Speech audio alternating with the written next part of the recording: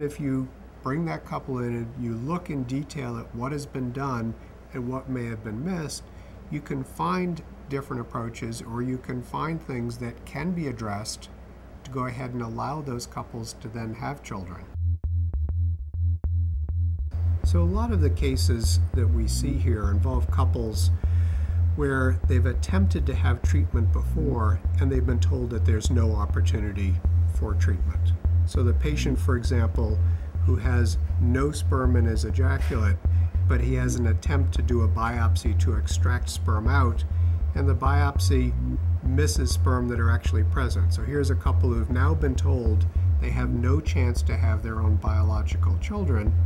Well, often if you bring that couple in and you look in detail at what has been done and what may have been missed, you can find different approaches, or you can find things that can be addressed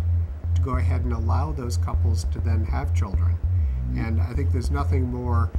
exciting than to take a couple who are at zero in terms of expectations and provide them the result of finding sperm, having a pregnancy, and having a child through that process.